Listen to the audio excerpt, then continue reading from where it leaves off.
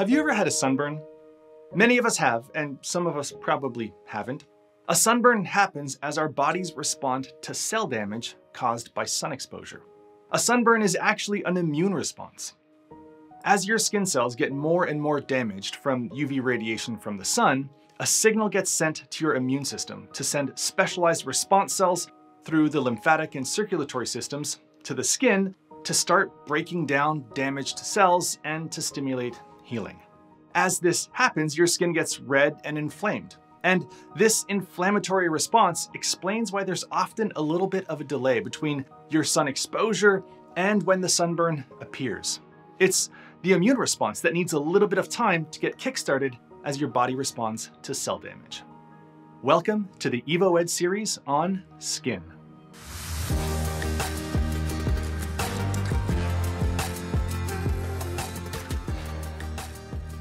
Our skin is pretty cool. It does a number of things for us. For example, it acts as a barrier. It helps to keep our insides inside of us.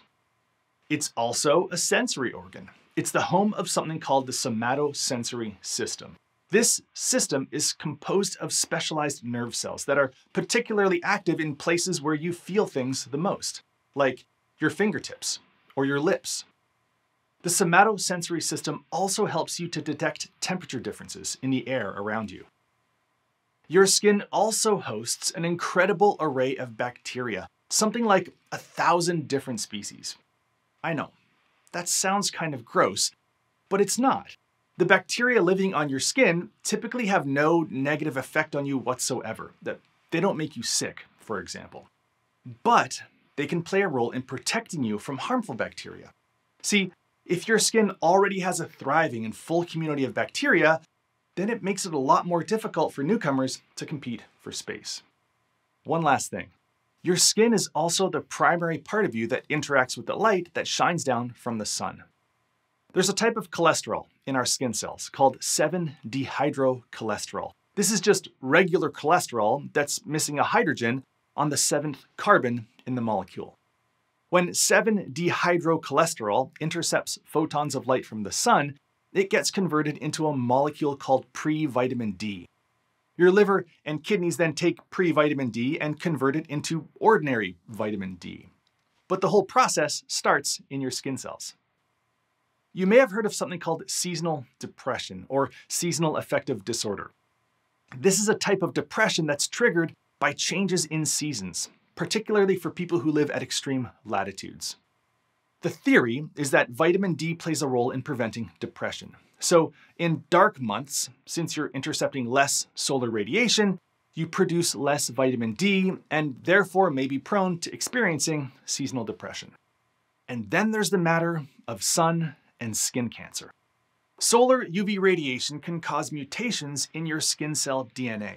Now, the vast majority of the time, these mutations are either repaired or are inconsequential or are so catastrophic that the cell itself will die or be destroyed. But every once in a while, these UV-induced mutations in the DNA of your skin cells can lead to uncontrolled cell growth and skin cancer. One way we can prevent this is to use sunscreen. Sunscreen tends to scatter the sun rays away from our skin so that the UV radiation doesn't damage our cells. Natural skin pigmentation can also protect your cells from solar UV radiation. Specialized cells called melanocytes produce dark pigment known as eumelanin. This eumelanin is exported to surrounding cells in special packets called melanosomes. The eumelanin intercepts the UV solar radiation before it can damage DNA, thereby protecting you from cancer. And that's not all. Solar UV radiation can also break down a molecule called folate, also called vitamin B9. Folate helps to repair damaged cells, which means it too can play a role in helping to limit something like skin cancer. And folate also plays a role in fertility and in fetal growth and development. So too much sun can really be a bad thing, both because it can directly contribute to DNA mutations that lead to cancer and because it breaks down folate. In this video series, we're going to explore the interaction between the sun and your skin. We'll look at skin pigment as a feature that can protect your skin cells from sun-related damage. Connected to that, we'll also examine why skin cancers form and figure out what geography has to do with any of it. Thanks for tuning in. I'll see you next time.